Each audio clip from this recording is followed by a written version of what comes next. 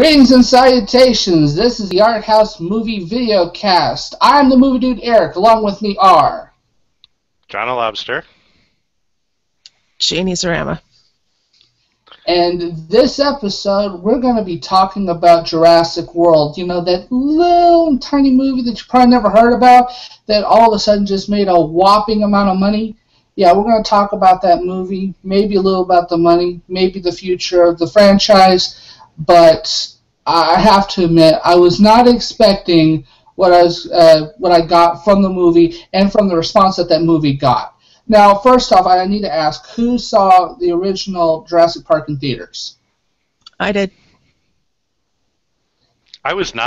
I was 9 years old. I was 12. I actually had to lie to get in to see Jurassic Park by myself because they were not allowing anyone under the age of 13 to go by themselves without a parent. And I lied my way into that theater to see it. Way in. Actually, I find that interesting that you were 12 and you were 9. I was 23. we got some different perspectives at the time. That's good, though. Yes. I remember that. I was so excited for the movie. And that was the first adult book that I read. I read Crichton's novel before, cover to cover, probably twice or 3 times before the movie even came out. I was that excited for it. And yeah, I mean, I'm going to make some references to why this franchise is significant for me, but it's my Star Wars. I mean, the original movie, maybe not in terms of the way that Star Wars was like a benchmark for your movie-going experience of to that generation. That was my experience with Jurassic Park and just what was possible to do with movies. Well, it was a benchmark at the time. Yeah. Regardless of generation, it was an absolute benchmark. That was the first time we actually saw what CGI could do. That's true. All I remember is that the first time I saw a trailer for it, I waited so long. This was the movie all summer long that I was the most excited about. In fact, I convinced my parents to cut a vacation short so that I could go see this movie. That was how much I was invested. I read the book. I was, looking at the toys. Right. Oh yeah. I think I even bought the soundtrack before I saw the movie. And the toys. I remember. Now it's funny because I know schools get out sooner there because I was still in school and it was maybe the last week of school for the year, and I finally got to go see it. Oh, good times. Jeannie, you were. I mean, I was in college. Yeah. All I know is that and especially now a lot of the critics that I've been kind of paying attention to, they were fanboys that are around our age, Lobster, Sure. who came into this at a young age and have grown up with this movie. And I have to admit, some of their responses were very different from other people's responses. And in fact, I'm writing an article on it that'll be on the Gunna Geek website possibly by tomorrow, and I would strongly advise checking it out if you're interested in that kind of stuff. But yeah, before we talk about this movie, let's talk about the franchise, The Lost World, Jurassic Park 3. I mean, did those live up to the original in your minds? At the time that I saw them, no. Yeah. No, absolutely not. I would say that the Lost World specifically has gone a little bit. I've been a little bit more fonder to that movie. Yeah. As time has gone by. Jurassic Park 3, I kind of like it a little bit. I'm not so grown. I love the fact that we finally get pterodactyls, and I love the pterodactyl scenes in Jurassic Park 3. But for me, the sequels just missed something, and I realized that watching this movie, what it was that was missing. We'll talk about that when we talk about the movie. I feel like between the sequels, there's a good movie if you can smush them together and if you kept Grant and Ian Malcolm, it's like one without the other. I'm like, you got to have both of them with those. And there's characters in, like, I love Sarah Harding's character, Julianne Moore, Yeah. in the second one, and her character from the book. And again, like, there's aspects of the way that the action is put together in the third movie, where you really saw them start to, like, be like, okay, this is what we can do with the effects. And but okay, yeah, let's talk about Jurassic World. Okay, so I saw this twice on opening night. Actually, not even opening night. The previews. The Thursday night showings that they had before Friday. I actually got to see it twice due to a malfunction that allowed us to get free passes and to get a second chance at it. Nice. But I have to admit that I'm kind of glad that I saw it 2 times around. It allowed me to really contemplate this movie and think about a lot of the stuff that it was doing. Some of it that they did right, some of it that they kind of missed the point on, but especially all of the Easter eggs. And this thing is peppered with Jurassic Park love. This thing loves Jurassic Park as much as its fans, and it shows. Almost from the first scene to the last. What about you, Jeannie? I saw it on Thursday as well. I thought it was a lot of fun. The people I went with liked it a lot more than I did. It's definitely a flawed blockbuster, but most blockbusters are flawed. Overall, I'd say I had fun, but I definitely had issues with it. What about you, Lobster? I had to wait till Sunday. I had a pretty busy weekend that weekend, and I knew that, I wouldn't get to see it until probably towards the close of the weekend. And so I kind of had the whole weekend to build it up in my mind and think about what I was going to see and what I wanted to see. And I know it, like, looking at some of the reviews beforehand, I was kind of like, oh, I was a little disappointed seeing what some of the critics were saying about the film, and they were saying, it really doesn't live up to the original, and here are some problems. And then I went to see it, and I went by myself, and it was the 10 a.m. showing on Sunday. So I was literally, like, sitting in the pew at the Church of John Hammond there in the theater, and I absolutely loved it. And Did you see it in 3D out of curiosity? No, I saw standard 2D. That's my go-to. I don't, unless I won't get into my thoughts on 3D, but unless it's like an Avatar that's like, this is the 3D, that's the true way to see it. I don't tend to go with those. I did see Jurassic Park when they released it in 3D a couple years ago, but maybe if I get a chance to go see it again, I'll try the 3D. But anyway, I would strongly recommend it. It really does work very well in this movie. I can imagine, because just the depth of seeing the realized vision of what a theme park with dinosaurs would be, and without going further in the plot than that, but just the opening of the film and setting up that world. And that's really, at first when they changed the title, I was a little skeptical, like, oh, Jurassic World, like, this must be in Orlando, right? Because it's that's what we have to call the theme parks there. I think it was intentional that they decided to do that, and especially after you see the park. Yeah, this is definitely, it feels like a theme park. Right, and not only the park, but okay, so we've skipped forward in time, and we're not on Site B anymore. We're back at Isla Nublar. Right. And the world part, there's so much world building that goes on. And that's part of what I loved about the original, was just building the world in which something like this is possible, was something that I really enjoyed about the sequel, or Jurassic World. Yeah. But what did you think about it, Jeannie? Did you kind of gasp in awe as we saw the park as it was fully realized? Gasp in awe? No. I wouldn't go that far. I did see it in IMAX. I saw it in the IMAX. But I thought it was done really well. They obviously had some input from the Universal Right.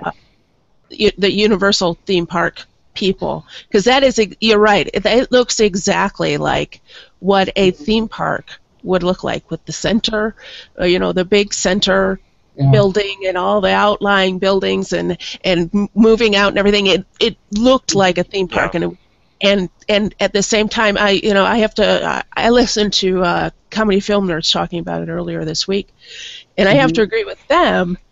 I want to know why our theme parks don't have that hollow stuff, because that stuff's available now. All that stuff. Why don't they have that? That would be awesome. They spared no expense. No. Yes, I gotta agree with Ms. Lonnie on that. Ms. Lonnie, I love the fact that they went all out with this theme park. Now, last year I did actually go to the Universal Studios theme park in Florida, and I did actually go to the Jurassic Park area, and that was really awesome. And part of me was kind of jealous that I couldn't go this year, because that they're throwing out all kinds of Jurassic World attire, and they're really pulling that out, because that would have been just awesome, to be honest. And yes, this feels just like the Universal Studios theme park. I love the fact, and I know that a lot of people didn't enjoy kind of getting a tour of the park and getting to see all the different areas.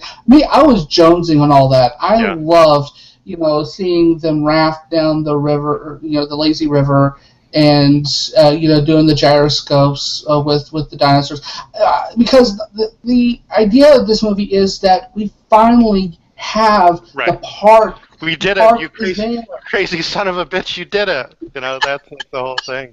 Yes, it's like we finally have that, and thank God for corporate sponsorship. Am I right, you guys? Like, oh my God! It wasn't for Samsung and Verizon and all of that. Like, I mean, the only movie I've seen it more blatant than that was Wayne's World, when they went through that whole montage. Sponsored by Bud Light. I mean, but, like, to be completely honest, like, that to me grounded it more in reality than... Because it looked like a theme park. Right, exactly. Like, I've everywhere in a theme park. Been, and there's Margaritaville and Starbucks. And, I still want a Winston Steakhouse. Just saying, I want a Winston Steakhouse. Yeah, but I mean, like, again, it's that... It totally grounds it in the reality of it and the business of it and really the premise of the movie, which is setting up a way to just make more money. I mean, just back up that dump truck full of cash so we can get some more, sell some more tickets here, and that's basically the setup for the film. In a way, I feel like, especially with all the corporate sponsorship and the blatant kind of expansion to the original idea of Jurassic Park, that in a way this film is kind of making fun of itself a little bit in that same kind of 21 Jump Street thing. Like, yeah, we know what we're here for, and first off, you're going to get what you ask for, which is a lot more than I could say about Godzilla, that thought that it was a little bit better than it was. You're going to get dinos fighting dinos. You're going to get, people getting chewed on. You're going to get everything that you're asking for with a movie that has the moniker Jurassic Park. Now, the only problem with that is that Spielberg was so good in that first movie of making it more than it being just about dinosaurs, that no matter what sequel was going to come out, and that was one of the things that I kind of had to accept with The Lost World specifically, that it wasn't going to satisfy, because it wouldn't have that philosophical element that he clearly had with Jurassic Park. And Jurassic World had that same problem right from the beginning, because, and what was worse was that they were trying to emulate some of those same steps. The kids, using the kids as kind of a proxy, having the multiple narratives, branching out but kind of still coming back together. You could easily say that the Chris Pratt character, Owen, is a kind of combination of both Grant and Malcolm a little bit. And with Muldoon's wardrobe. yes, clever girl. Clever girl, not clever enough. And I'm going to say this about Claire. I have to give this to her. The fact that she practically has to do almost everything that Owen does and does it in heels the entire time, I salute you. Yeah. I salute Not you. just heels, a pencil skirt. Do you know how hard it is to run in a pencil skirt, regardless of the shoes you're wearing? Because you can't. It by design limits your leg movement. Yeah. I just remember what Ginger Rogers said when they said, "How is it to dance with Fred Astaire?" And it's like, I do everything Fred does, except I do it in heels, backwards. Backwards and in high heels. Well, and Bryce Howard, right? That's her name. Bryce Dallas Howard, not Jessica Chastain as the song. I love that. Mixing her up. She was on the show that replaced Craig Ferguson, Late. James Corden. Anyway, when she was on there, she was talking about how she trained for months to be able to, with ankle exercises and everything, so she would be able to run. Because you need to. Unstable, high heels and unstable are synonymous. Although I will say that I think I would have cheered if at some point she just took off the heels and strapped on some Nikes. I mean, get a little extra product placement in there. I think I would have cheered just because you don't ever see that. The fact that, it got to a point where it's asking, is she still in heels? And then you find out, yes, she's still in heels. She's still running. I mean, I think it was for that shot at the end with the T-Rex when she's running in front of the T-Rex. Like it was all set up. And I know she has said that it was a conscious choice that she made because if you're running through a jungle, it's better to run in like some sort of footwear. It doesn't really matter what it is rather than running barefoot when you can, have anything happen. But I kind of really wanted like a dinosaur to come out and like you see her kick and then it just has like the stiletto in the eye or something. Like just to be like, okay, there you go. But can I just say, like, when they cast Bryce Dallas Howard, I have loved her in everything that she's done. I may not have loved every movie that she's been in, but she is an absolute goddess, and every role that she's done, she's breathed such life into it. And I think that this is no different. And when you look at the characters of the film, it's so interesting that obviously Chris Pratt gets top billing and his star power is kind of credited with propelling this film to where it's gone, but most of the conversation is about her character and the various interpretations of her character and sort of like the validity of different perspectives. But I mean, I really have to say that this is her movie because it's her story arc that kind of propels the film, and for all of Chris Pratt's contribution, it's kind of, and again, like the way it kind of mirrors the film is like she's kind of doing all the hard work, and then he gets the credit, just like when the boys show up and be like, "Oh, he's such a badass." I have mixed feelings about the high heels, and to be perfectly honest, that wasn't even an issue for me. Looking back on it, I think it would probably be a cool thing if they had done like Romancing the Stone, where they took the machete and cut the heels off. But at the same time, the way that Bryce Dallas Howard saw her character, and this is a conscious choice on her on her as an artist. The way she saw that character was those heels were her armor. Mm-hmm. That's how she deals with the world. So if things are going to hell, she's not going to give up her. She's not going to give up her heels, and B, when was she going to? She didn't really get a chance there. You were right. There could have been a product placement that could have had a Nike store or something. or like, in those parks, they do have those shoe stores. A pair of Crocs out of the gift shop or something, Is that really what you want? I mean, come on. Or like Timberland. Yeah. So some hiking boots. The The funny thing about this, if you don't, I'm just going to say one last thing about the heels, and then we can move on. But after watching this movie, I actually started thinking about all those other action movies where there was so much running and jumping by guys, and I thought, wouldn't it be interesting if they were in heels the entire time, like Die Hard? Instead of him being barefoot, he was in heels, running around, dealing with terrorists and stuff like that. The Running Man. If Schwarzenegger in pumps, right there, that right there would have gotten people into the seats, I think. I mean, I just think about how crazy awesome that would be to see, because how hard it is to walk in heels. Anyone who's ever even put their foot in heels know just how difficult it is to do any kind of maneuvering with them.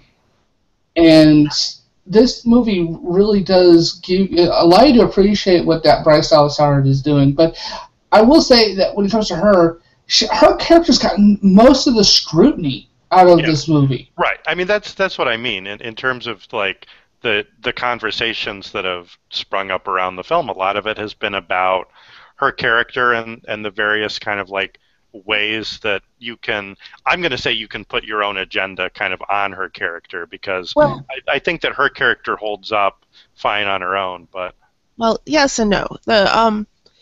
I honestly believe that, and for me, part of the reason she gets the main reason she gets most of the scrutiny is twofold. First, it's almost like they went and gathered every single modern woman trope that they've used in the past 30 years and put it all in one character. First. Secondly, you take that character and compare her to Laura Dern in the first movie, and she's sorely lacking. But better than Tay Leone, let's be honest there. Better than Tay Leone. Well, yeah. Well, even compared to Julianne Moore. Right. I like Sarah Hardy. Solid character in a bad movie.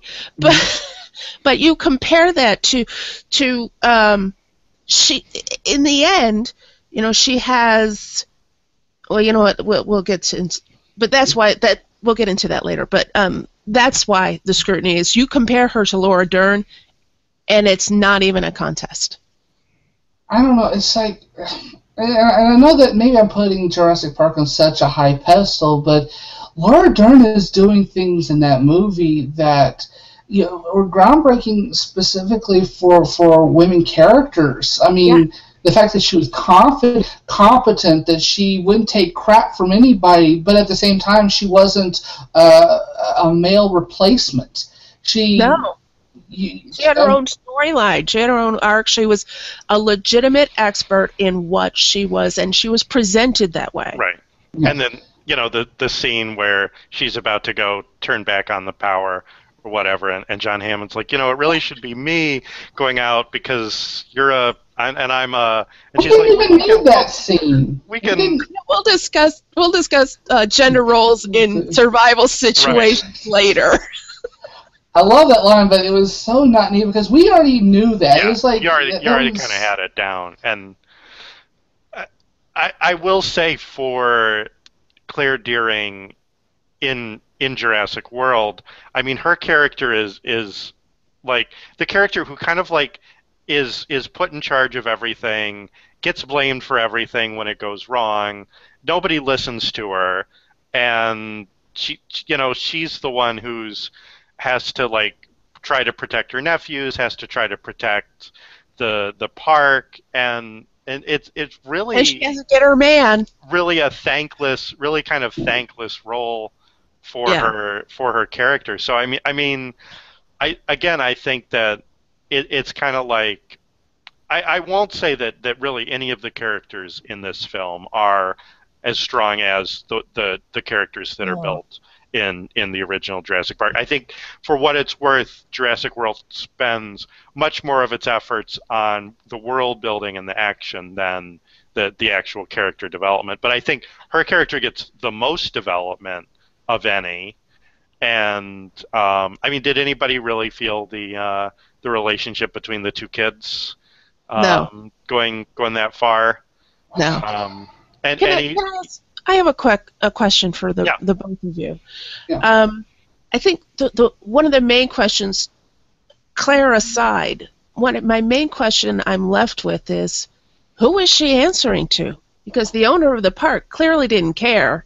Well, I think that that she's the replacement for Maslany for the big decisions. That he's going off and dreaming up the next big thing, or doing, kind of, he's the dreamer and she's kind of the pragmatist that's there to make sure that the trains run on time. Literally, in this sense. Yeah, I mean, and I see that, but I mean, he's supposed to be a replacement for Hammond, but he's also the corporate stooge that she's working for, that's rushing her to kill, and I didn't get that from him.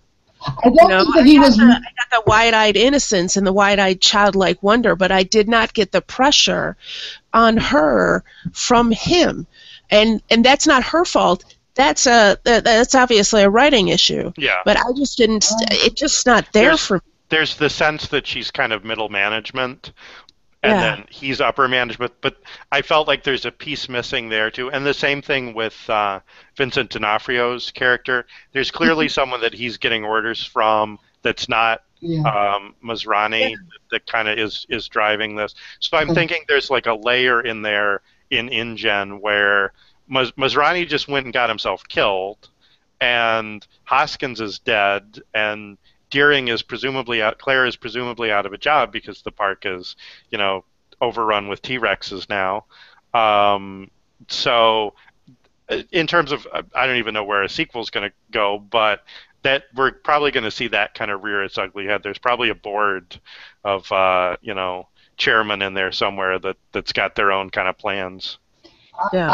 I kind of take it that Masrani, again, he was the dreamer, he's the innovator, he's the Tony Stark that could dream up whatever he wanted. I think they were playing a Tony Stark Pepper Potts relationship between Masrani and Claire. Oh, he wishes. Well, I mean, I'm talking about on this kind of the business side, not personal side. He comes up with all these great ideas, and she's kind of left like with the day-to-day, right? Which again is kind of tropey territory. But okay, so let's talk about Simon Masrani, who he says Irfan Khan, baby, I love this guy. He says that John Hammond picked him to take over. So we know that John Hammond died somewhere between, because he shows up in the Lost World, but I don't think he's around for Jurassic Park 3. He wasn't in Jurassic Park 3. So he's passed on, and at some point presumably they've gone back to Site A and rounded up all the stray dinos, including the T-Rex, Rexy, and really kind of like turned it around. I think that okay, I mean, I could actually do like a 15-minute history from what I saw about how they've and they did a really good job of establishing how the park got built. Right. I love how they use the maps. I love how you get little snippets of dialogue here and there that fill in the information. I love that we go back to the original compound. Right. Oh my God! Oh, my little 9-year-old heart was beating out of my chest right there when the old Jeep and all of that. With 22-year-old gas that still works. Hey, it can hold up. Okay, so and then on the map you see like the north part of the island is like this restricted area, and you find out later in the movie that that's where all the crap went down in the first movie. That's kind of like the ruins of the old. They didn't like build on the old structure. They built a different part of the island. Right. I think Eric's breaking up a little bit. Did I lose Jeannie? No, I'm here. Okay, yeah. Okay. Yeah. Okay, Go ahead. Sorry.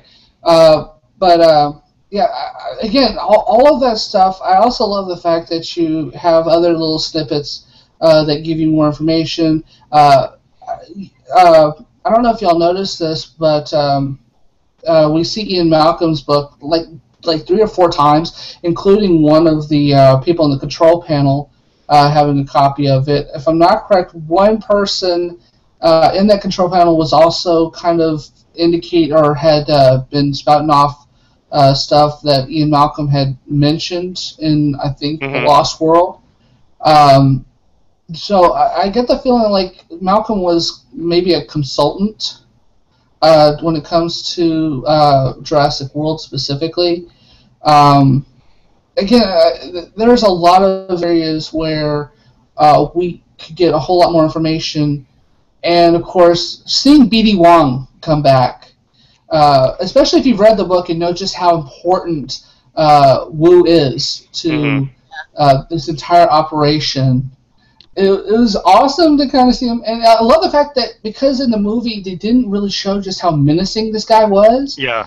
That his black turtleneck and his kind of like bitchy attitude. It's perfect. His chai tea. Well, clearly he made it to the boat, though. The first. Yes, he made it to the boat in the first one. And he got on the helicopter this time. I mean, he's out there, and part of me is kind of happy because, again, if you've read the book, Wu is like, if Hammond was the crazy guy that was spending money on the dinosaurs, this is the Frankenstein that he hired to. He's definitely Dr. Frankenstein. And I love kind of like, because again, this is something that people have criticized the film on, because in 1993, we thought dinosaurs looked a certain way. And now we find out, they got feathers, and there's this, and there's that. I love that part. And he's like, look, you never asked me to make dinosaurs the way that dinosaurs look. Yeah. You want me to make dinosaurs that people think that they want to see. Yes. And so like the answer of why, like, okay, we call them velociraptors, but they're about 3 feet taller than like any velociraptor that ever lived, and like they don't have feathers, they look this way, and we can domesticate them enough or breed them in a certain way that you can use them in a petting zoo and have your little kiddos ride on them and go kayaking down the stream next to the Stegosaurus. Not the velociraptors, other dinosaurs. That would have been rather interesting. Right, but they don't want the velociraptors to be docile. They want them to be aggressive. They just want to be able to train them to. And that's another. Now that you mentioned the Stegosaurus, there is a strong indication at this point, because they need more evidence and they haven't found it yet. But they think that what we think of as the Stegosaurus is essentially a mid form. Yes. It's essentially a teenage form of another dinosaur. Right. I thought the Triceratops. The Triceratops was the mid form for. Oh, you're right. Yeah, I'm getting before it reaches its ultimate form and becomes Super Dinosaur Saiyan.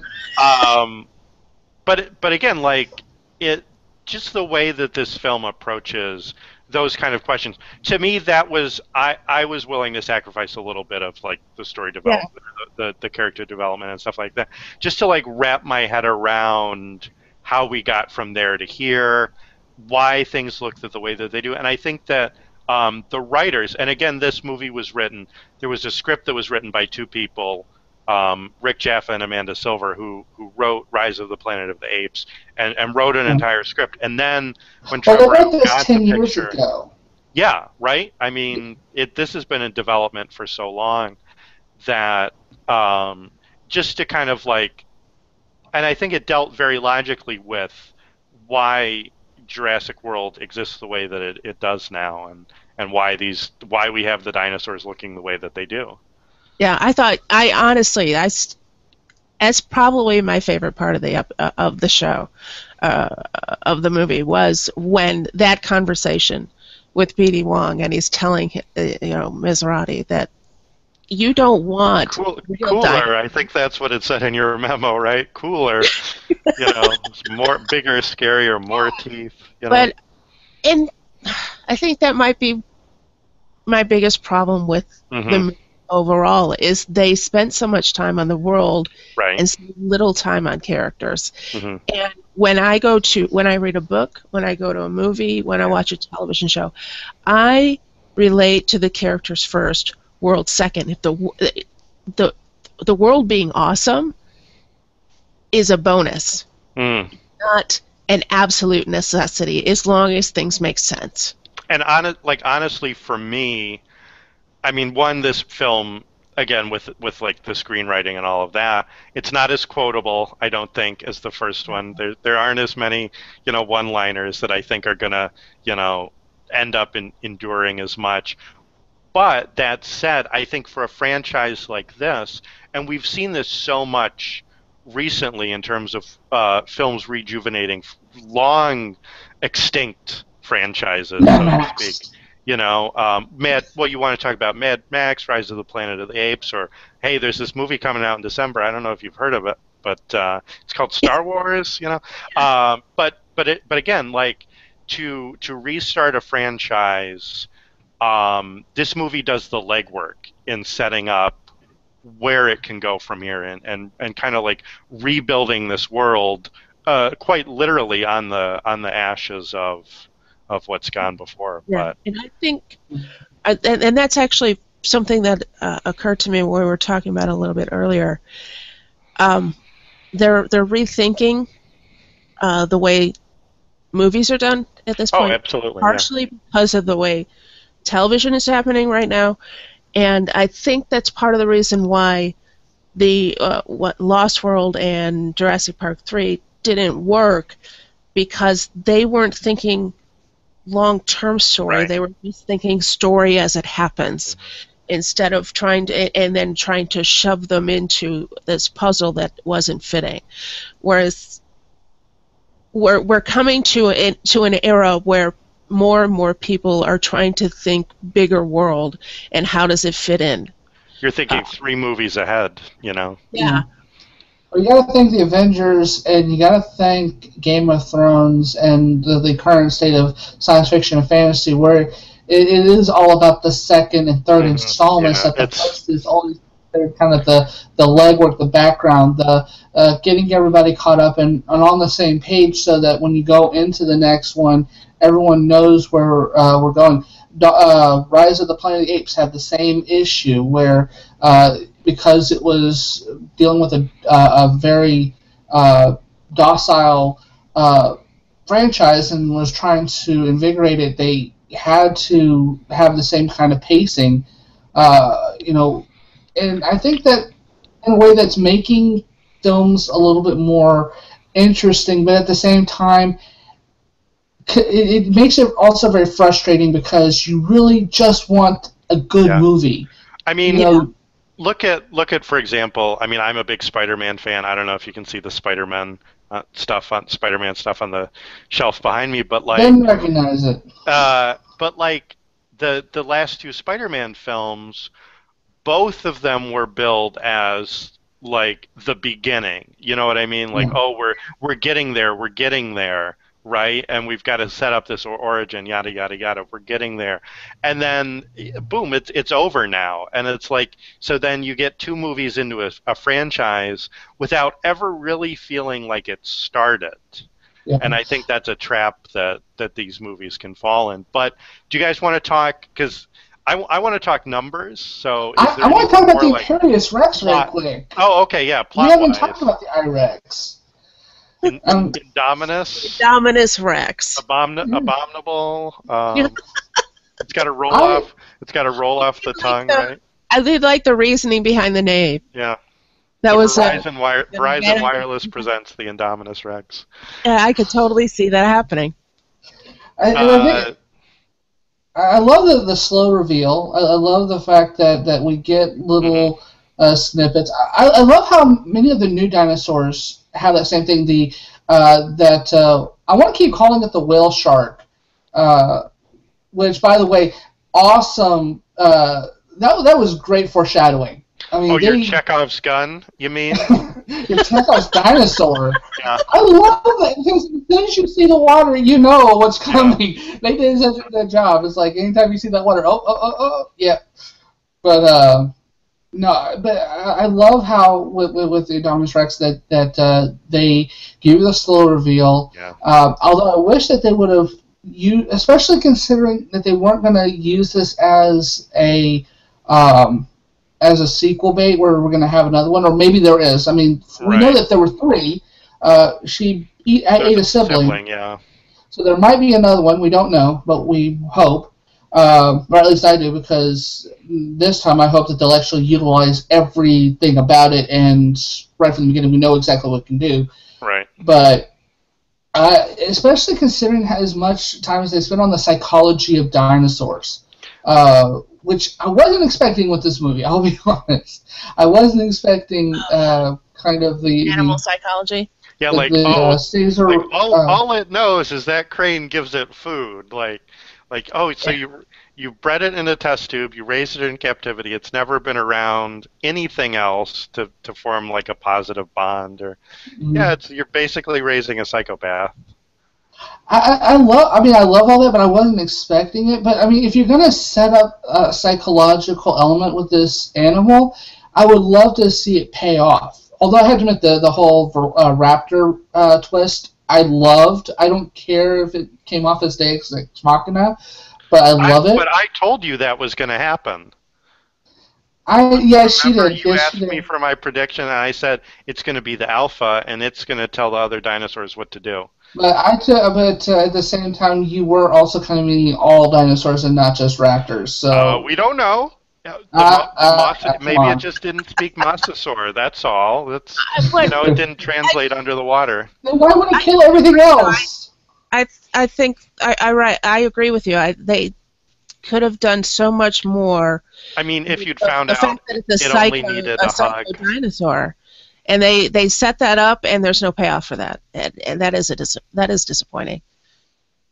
Well, I mean, again, if there's a second one, maybe on that black site that we didn't really get to go into, or if Engine got their hands on it, that would be scary. Like when Wu gets away with his little cooler full of stuff or whatever. Unfortunately, not a Barbasol can, but same principle. I would like to see a Barbasol, even if it was just just a passing thing, like it was in the gift shop, Yeah. But again, this is something that can return. I know that in development of this story, they teased the idea of human dinosaur hybrids, more humanoid-looking dinosaur mutants. They teased a Tricera Stegatops or something like that. Yeah. That you could see, but the concept of the Indominus Rex is something where at first I was like, what? And then I was like, duh, it totally makes sense. Eventually kids, whatever audiences, are going to get bored, just like we kind of get bored with these blockbuster movies coming out year after year. What's the next thing? We need more bigger explosions, more excitement, whatever.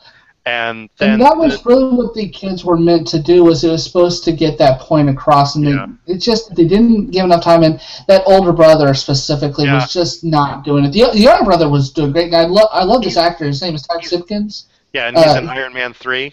Yeah, I mean the kid just bounced with energy, and I took him as the Tim, the Tim from the original, and. His older brother though was just such a lump, and he was meant to be that way because he's supposed to be that who cares about dinosaurs kind of thing. But and the fact that they had done in Jurassic Park 3 the brothers bonding, and then the divorce plot line, they did that I think in The Lost World too, because the girl was because they were divorced, Malcolm and Harding. So she went off on that trip without him knowing, because they were having problems. But the divorce thing came from Jurassic Park. Tim and Lex's parents were getting divorced. That's why they went to the compound. You're so right, and that was in the book. That never really got mentioned in the movie. Yeah. Well, no. That was in the movie, not the book. The book didn't have grandkids. The grandkids was Spielberg because he wanted to have kids in his movie. No, Tim and Lex were in the book. It's been such a long since I've read it, but I know that Spielberg loves having kids in his movie because he loves getting that child perspective. Crichton's first draft of the book was completely from the kid's perspective, and he decided to rewrite it to be more of an adult. And those kids were much more interesting than these two. Yeah. Yeah. But again, like I feel like again they kind of like recycled that plot element and then didn't really quite pay it off. But I mean, there were some good scenes. Certainly, the hamster ball scene was. I want that so bad. You want one of those? As long as it has Jimmy Fallon in it on the little screen, that's. That was fun. The whole theater laughed when they saw Jimmy Fallon on there. Well, they're trying to up the Richard Kiley reference in the first movie. Yep. Mm-hmm. But yeah, that's the thing is that this movie was definitely, and they were going so above and beyond the original Jurassic Park in the look that it felt again like it was really being it was a commentary on sequels in itself. Got bigger, badder, more teeth. Obviously, we have more dinosaur fights in this than we had in the original. We have more dinosaurs in this one than the original, which for me was a good thing because if we would have just if it was just a travelogue of Jurassic World, I think I would have been happy. If it was nothing else, I would have just loved going through this park, and they would have sold me. And there's kind of like the thing of like, it'll work this time. The last time the dinosaurs ate everybody, but this time, which I guess like it's been in operation for years now, and things have gone pretty much okay. And I love the fact that like early on in the film, you kind of established that the dinosaurs do kind of get out every once in a while, and they have like a special team that goes around and collects them, and then they get out and start ramming their, the Pachyosaurs ram their heads into each other or whatever. You know what I was hoping to see in women on that team? Yeah, it was all men. No, it wasn't. I'm pretty sure. I don't remember there being a woman on that team. It was not. But I'm not because I only saw it the once. I'm not gonna like stake my life on it, but I'm pretty sure. Either. I only saw it the once, but I was looking because by that point I was like, oh my god, really? So I was specifically looking. Can we at least have one? Well, what I was hoping for was I was waiting for there to be a dinosaur rights activist group or extinct animals have no rights. We've established that. And they did answer that question. He was like, extinct animals have no rights. They were, they're clones, whatever. Tell Greenpeace that when it comes to them trying to save endangered species. I mean, I would love to have the Greenpeace guy like parachute in there to be like, free the dinosaurs and then just get eaten. That would have been a great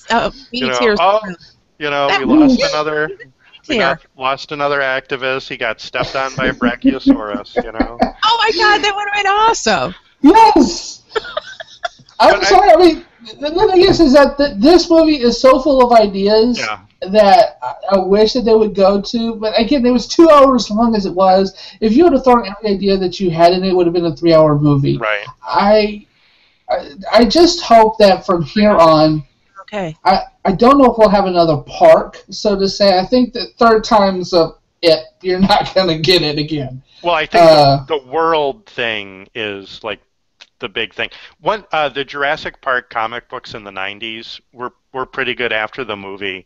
Topps Comics, I don't even know if they still publish, but they had a series of Jurassic Park comic books that kind of followed out. And what happens is the dinosaurs do get off the island, and one of the storylines I remember, which is oddly kind of mirrored here, is a couple velociraptors end up somehow in Colombia, and this drug lord captures them and basically trains them with like electric collars to like be his security guards. So it's like almost what the movie's doing. I'm sure they kind of like referenced that or looked at that. Honestly, I think that is what the sequel is really going to be about. Is that these dinosaurs are going to get off the island and it's going to cause havoc. And not only that, but the technology. Trevor Rao has said a couple times that he wants to see what happens when this goes open source, meaning that you've got your 3D printer. Well, okay, print yourself a Velociraptor or something. I'm just thinking that, especially how they established that engine is pretty much our big bad at this point. They really did a good job of putting them forefront because they are thinking about those sequels and they need a villain for those sequels, and I think it's going to be InGen specifically that's going to play that role. And you know what? It may not even be InGen because they're obviously going to be hit with some lawsuits, I'm assuming, by people that were attacked by pteranodons. Really? So maybe to make up some of that cash, they have to sell their rights, their technology off to the highest bidder, and then you end up with someone who really is sinister getting their hands on that technology.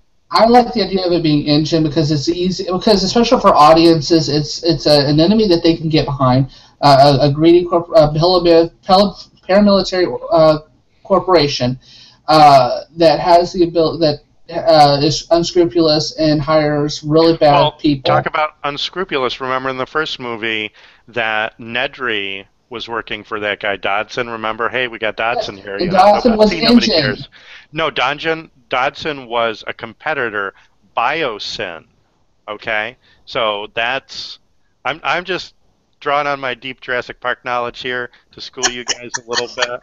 But so InGen's not the only company that is interested in this technology. He was stealing the embryos for a rival company because they wanted to start their own Jurassic Park. So that was Biosyn. And again, I think that could be a way for them to go, which is the genie is out of the bottle. Pandora's box has kind of been opened in that this cloning, this genetic manipulation technology, and the idea that hey, anybody can make a dinosaur or have a dinosaur isn't going to be proprietary to InGen anymore.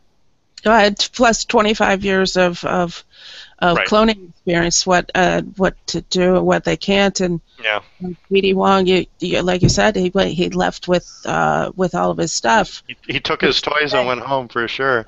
Yeah, he doesn't get to him. I guess. Sorry, go ahead. No, I mean, are there any other aspects of this plot that you want to kind of dissect or? Well, I would love to see a little bit more dealt with the philosophy behind the reintroduction of dinosaurs into modern evolution and how it would mess up the ecosystem specifically. Just trying to figure out where she fits on the food chain. Not just the food chain, but all aspects of it. I mean, again, that was something that I love that they didn't go fully into with Jurassic Park, that they left that open for people to discuss after the movie. Because even just outside of the food chain, you're also looking at the fact that they'll be using their own fair share of oxygen. They'll have an effect on food sources, not just human, how that would be. There's so much that they could do with this, and again, the problem is just how deep they're wanting to go into these philosophies and into these questions, because again, this is Legendary Entertainment. They don't really do very deep type movies. Right. I mean, they're and actually, I think their money is increasingly based on creature features, like they're doing a King Kong remake. Monsters. They did Pacific Rim, Godzilla, so that seems to be where their bread and butter is kind of going from now. So, but can we go back to the whole oxygen thing for a second? Yeah. Because that's something that I'm definitely interested in seeing about, because when dinosaurs were ruling the Earth, the oxygen content in the atmosphere was much higher than it is right now, prior to the rise of the carbon that we're seeing now. It was significantly higher, and that's one of the reasons why they think they died out, is because they were losing oxygen. And now we're reintroducing them, and how does that affect not only the food chain, but the climate and the atmosphere? a lot. Probably the first clones that they made couldn't breathe, so that's where they had to put in like the cuttlefish DNA or whatever it was that they had to kind of like splice in there the frog DNA that let them spontaneously reproduce. Considering that climate change now is a big deal, I think that this would be a franchise that could actually deal with that. Yeah.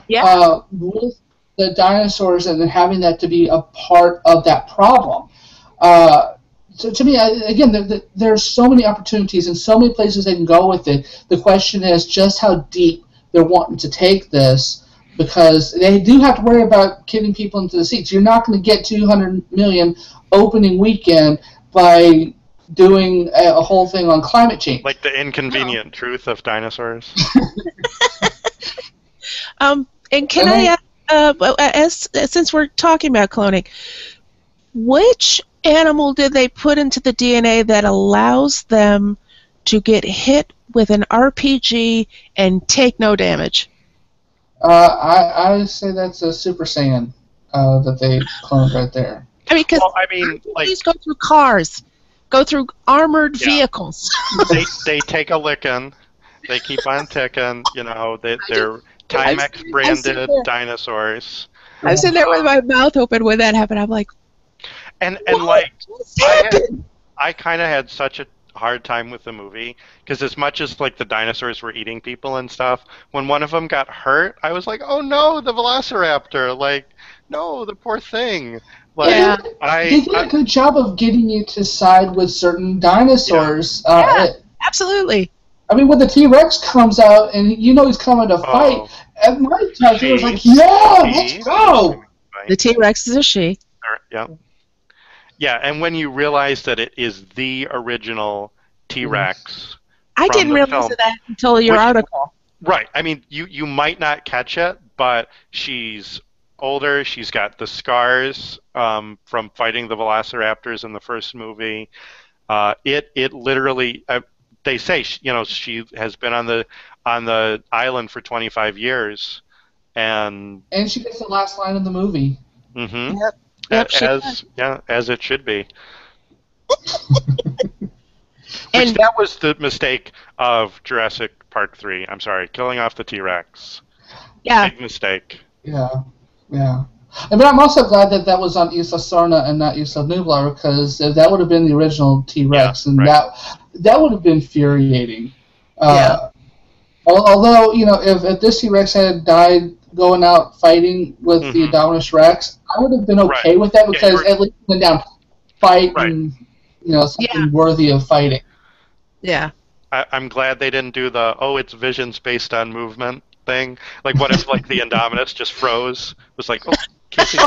Did anyone notice that there wasn't as much blood in this one that there were in the other movies? I mean, I think of only one scene where there was actual blood being spilled, or two places where blood was being spilled. Even the most gruesome death in the film, you really don't see.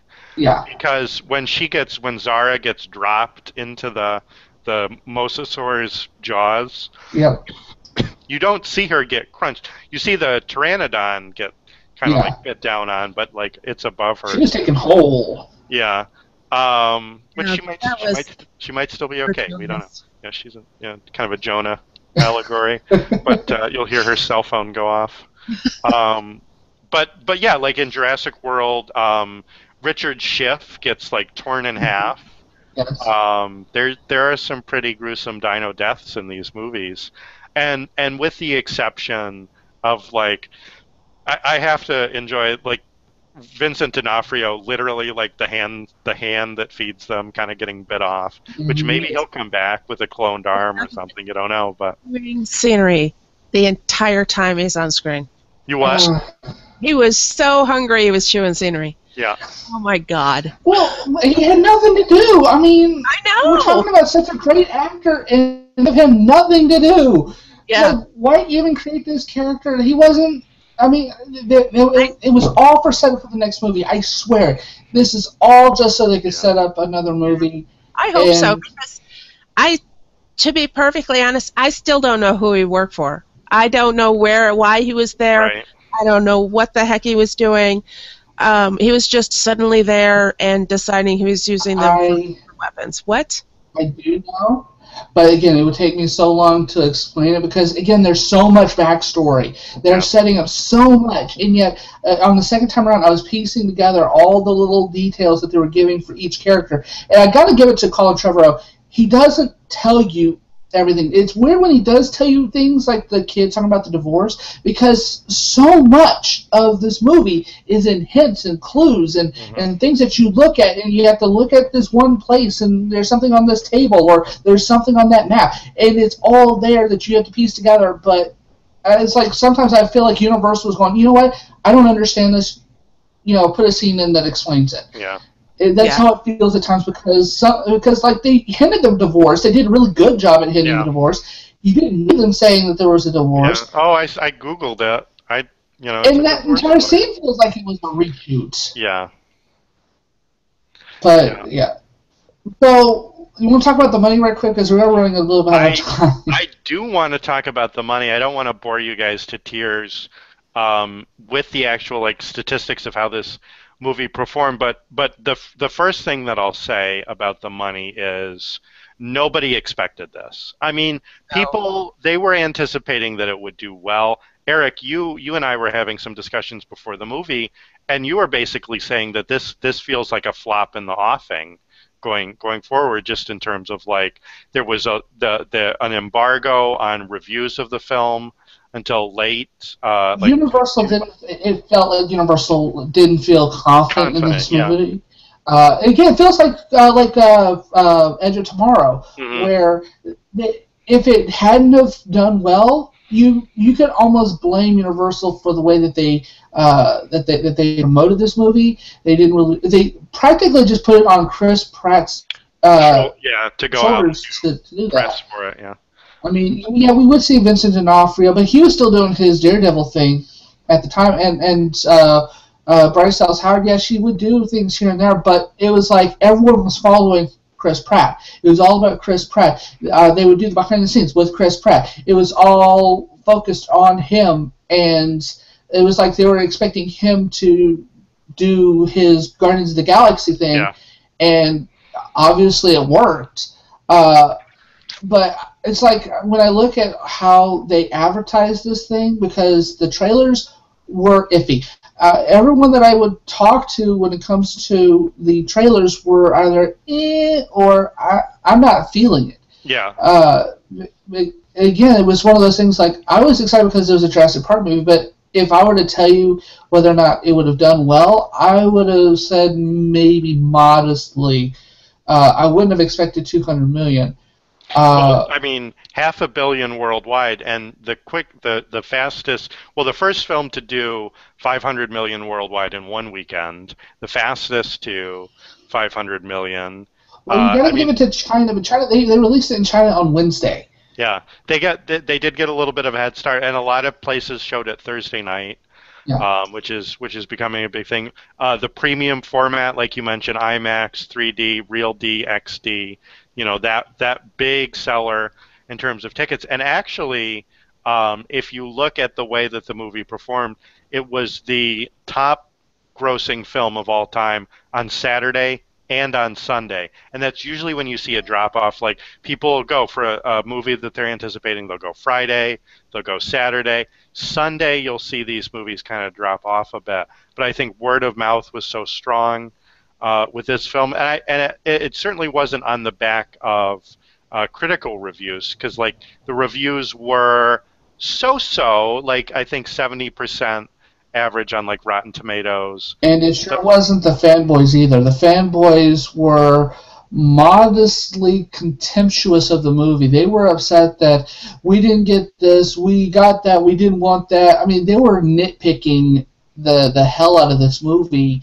So it wasn't that it was getting the rampant base. The fanboys were not too happy with this movie, so they were actually. I mean, I didn't see it till Sunday. This fanboy was pretty happy, but I think the more important number, more so than the Rotten Tomatoes, is the Metacritic number. Which the audience vote, or well, I would go with the audience. both, because if you in a comparison, and this is strictly a numbers comparison because you can't compare the two movies. Over on Rotten Tomatoes, Mad Max Fury Road is 98% across the board. Yeah. If you include them both. You go over to Metacritic, it's like 89. Okay? And the difference between the two, for those who may not be familiar, is Rotten Tomatoes just determines whether it's a positive or negative. Whereas Metacritic, they average the if they're giving numbers of stars, how it actually, whether it's a moderate positive or a good positive or a bad, or so that's kind of a better picture of what it's doing, and it's not doing that well. It's only like 59%, so it's kind of weird. Well, I think what it is that for the most part the critics have been kind of, it's meh, it's okay, it's not bad, and you have to understand that it's, critically speaking, the movies that have been coming out this summer have mostly been meh. I think that they were only happy about Spy and Mad Max. Right. Everything else was very low on their radars.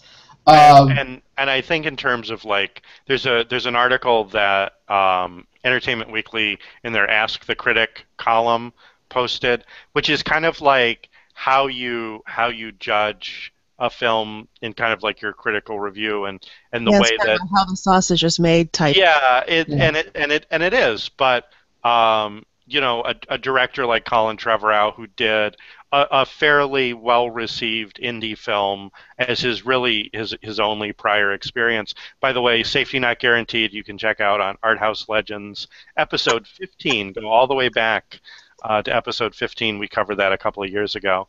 Yeah. And so, but again, like, so you look at that and you look at kind of the pedigree of like Steven Spielberg as an executive producer, you would expect a film of a certain quality. I feel that it delivered it. I agree with the reviewers that looked favorably on the film, with the exception, I think, as I mentioned, of sort of the characterization development in the film being one of the weak points, but not to the point that it truly hinders the film. Mostly, the characters kind of get out of the way, and it's pretty good. But again, like, go ahead. No, I was just going to say my biggest problem with the characters is not just Claire.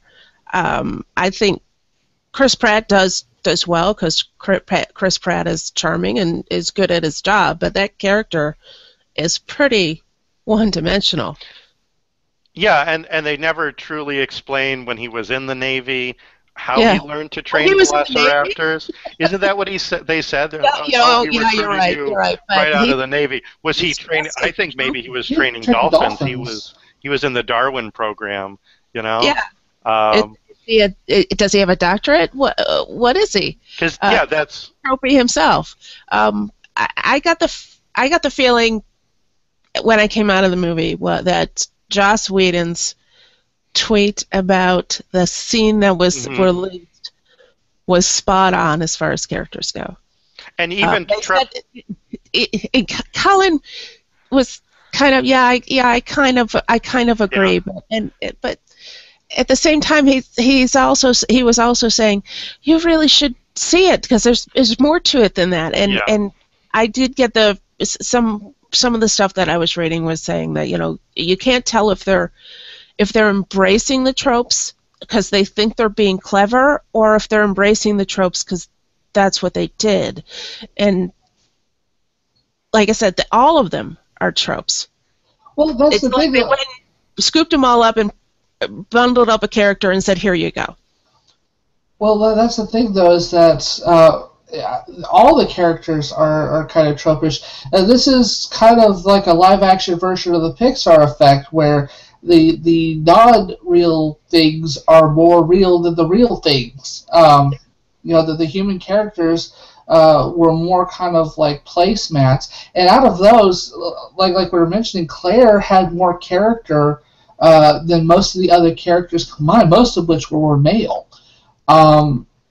I will say though that we didn't mention Jake Johnson right quick. I kind of liked what he did, although I have a feeling that a bunch of his stuff hit the hit the cutting room floor. So I'm curious to see what deleted scenes there's going to be with this DVD Blu-ray, which I will be purchasing. I mean, when you talk about the person in the film who is the avatar for the audience, he was kind of my avatar. I felt like with his He was Jurassic supposed to be Park the avatar for the fanboy, though. T-shirt, and well, yeah, exactly, and his dinosaurs on his which I love the chaotic. You know, oh, your workstation is chaotic. It looks chaotic, Mm-hmm. and then the like, oh, it's a finely tuned ecosystem or something like that.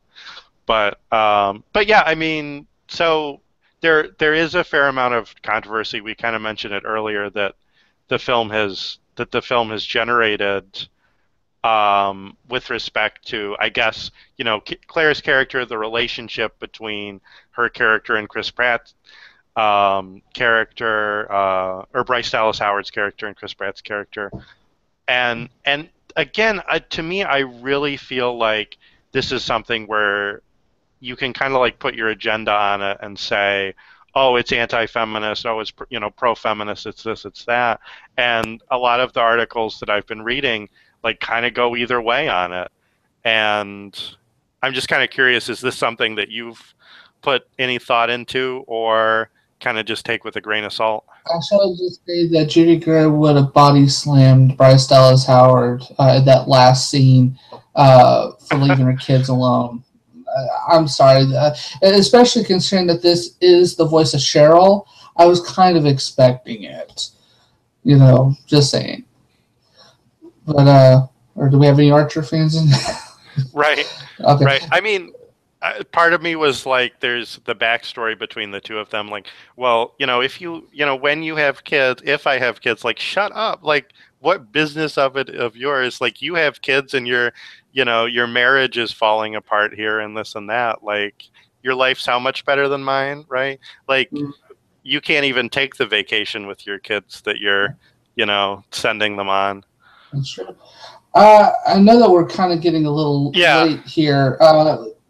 Jeannie, can you hear us? Or are you still? Are you with us? Yeah, we lost her for a sec. Well, out of curiosity, would you recommend this movie to other people, or if you have conditions, what kind of people would you recommend this movie to? Would I recommend this movie? Yes. I would recommend this movie to pretty much anybody that I know. I think that the Jurassic World train is probably going to keep rolling, and I'm kind of more curious to see what effect this is going to have on certainly the industry predictions for the Star Wars film coming out in December. This is kind of a game that we've been playing on the Gonna Geek Network of like how high is it going to go? And certainly the same factors of, a heavy nostalgic quotient, a heavy sort of like geek quotient, like going into it is, I mean, I'm just anticipating that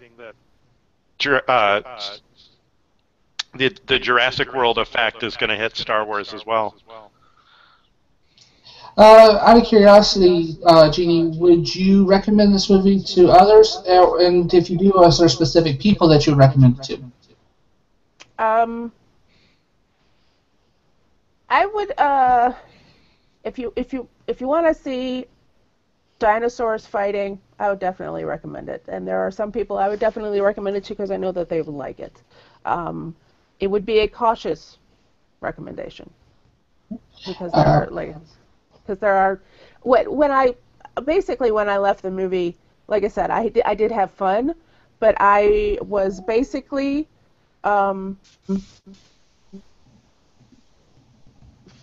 wishing that at the end.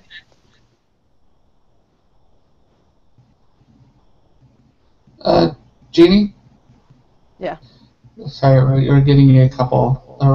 We successfully cloned Jeannie. I saw her twice there for a second. We're getting there. Yes.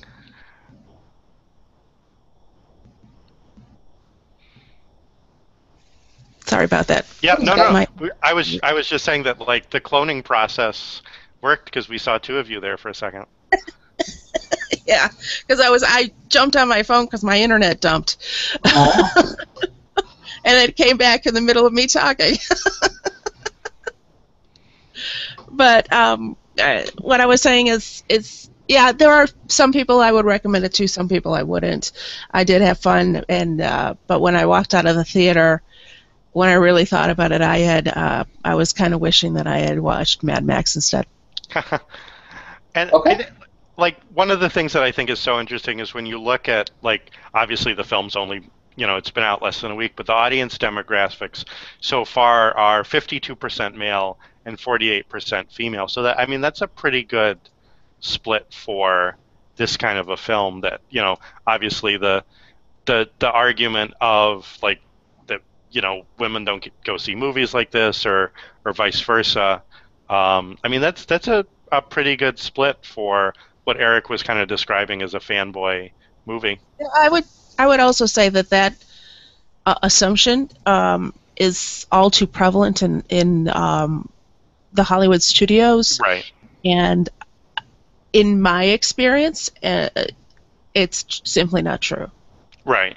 And I'm also kind of curious too because when you dropped a little bit, we kind of revisited the kind of like the sexism discussion with this film, and of those 48% female audience, like I'm just wondering what the reaction is to Claire's character and her relationship with Chris, with Owen in the film, and that kind of think of, because I feel like this is something where you can kind of put your perspective on it. And yeah,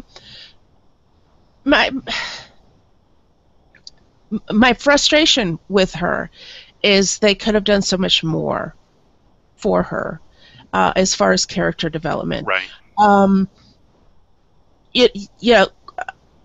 As I alluded to earlier, I don't get the push why she has to be this way.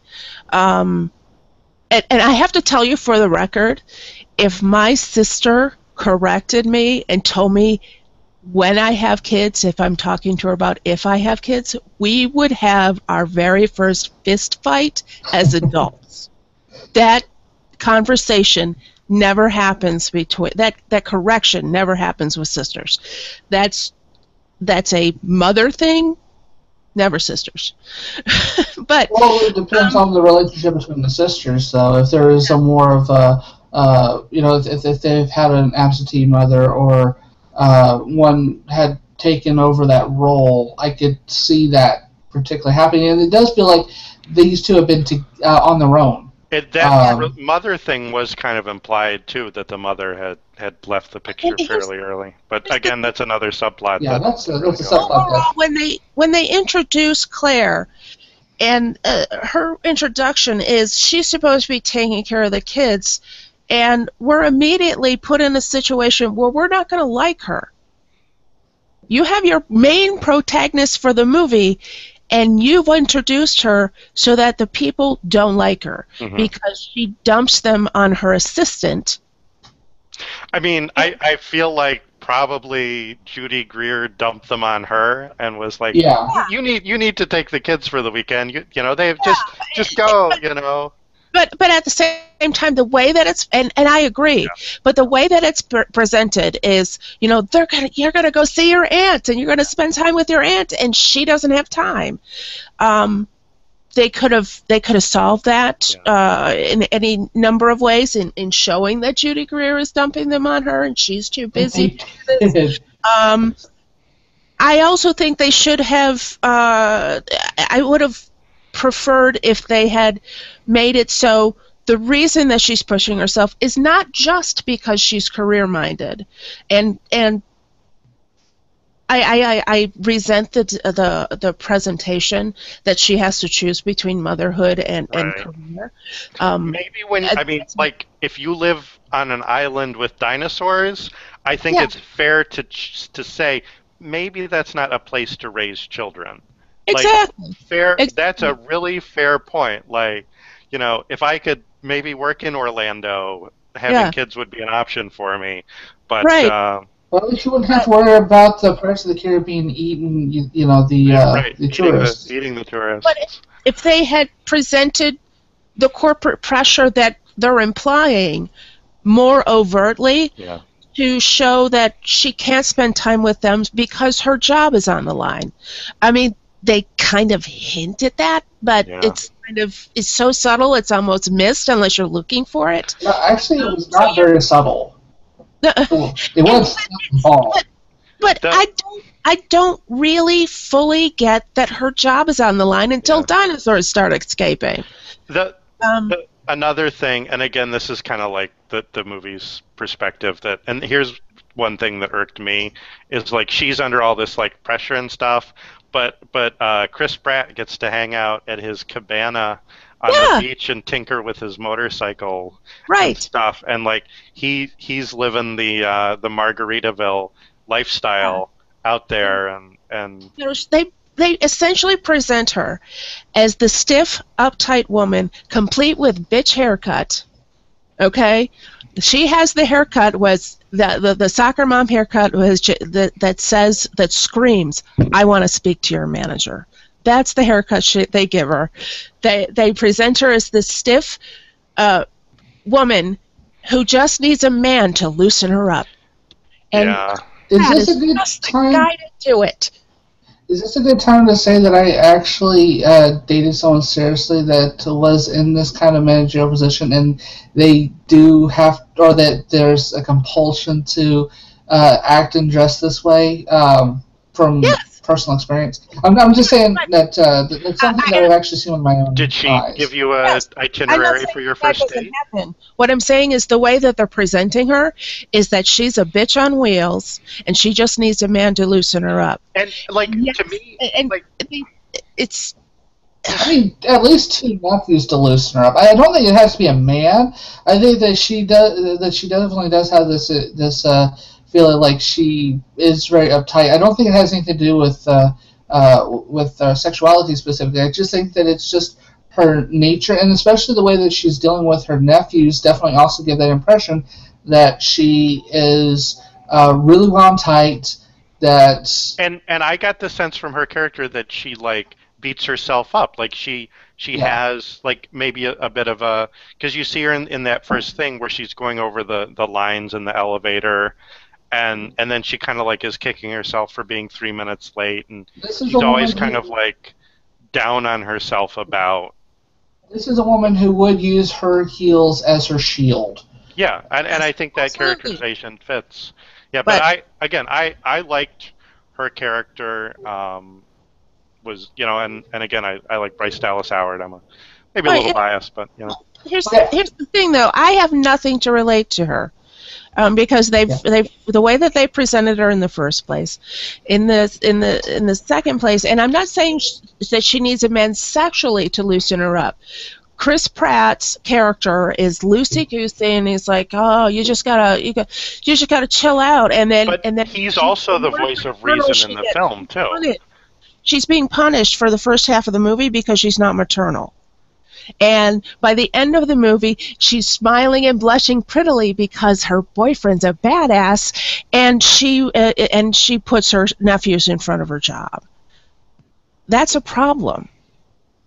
I definitely understand where you're coming from on that, and I'm not, and I think that you actually are onto something specifically in that particular thing, especially if you look at it from a punishment reward scenario when it comes to the way that the story goes.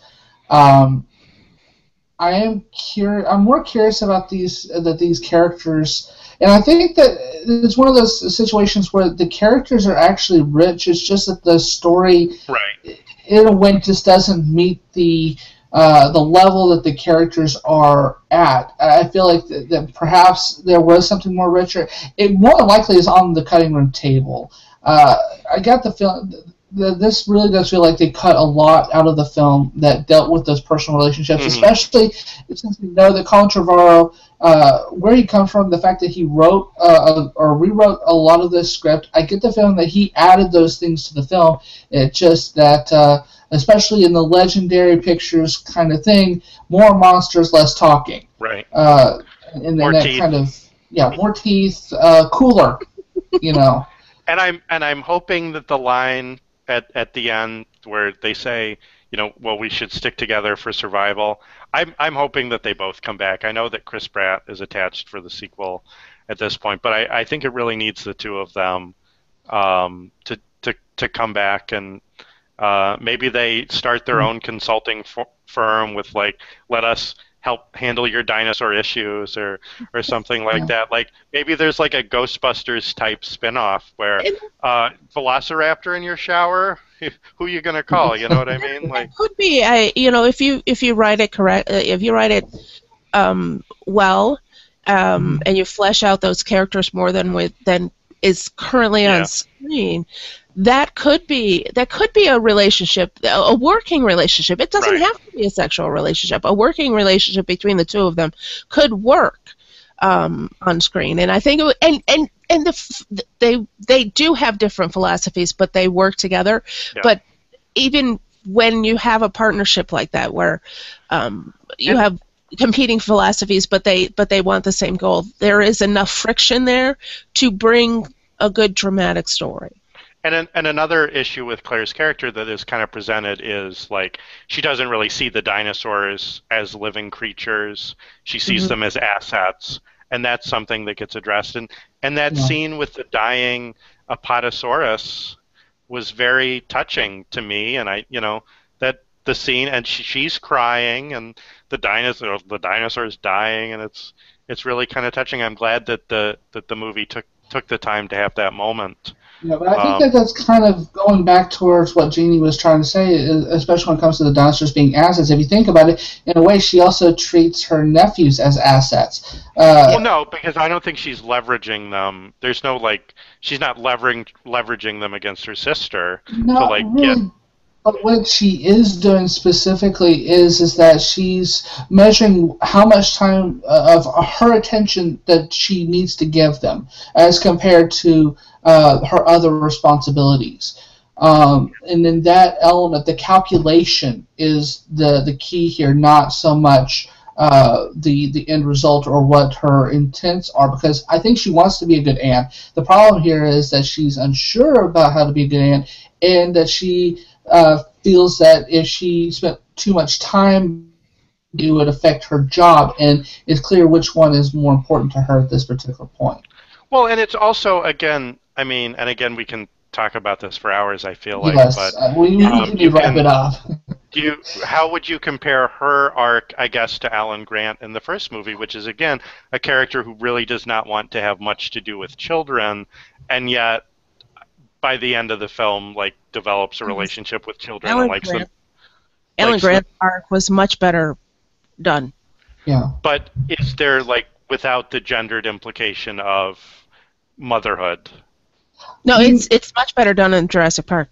Yeah. The thing is that with Grant specifically, the thing is that it was it was implied that if he spent more time around kids, that it would loosen him up. And then, as we find out, yes, that he would loosen up, but at the same time, as we find out in Jurassic Park 3, not enough to have kids. But he does have a deeper respect for them. He doesn't humiliate them like he did that one kid. He only loved Dr. Sattler, and she married someone else.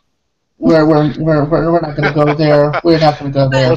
Let's write some fanfic about it. And but there was a level of judgment in Jurassic World on her character, in the fact that she can't relate to them, that isn't there with Grant.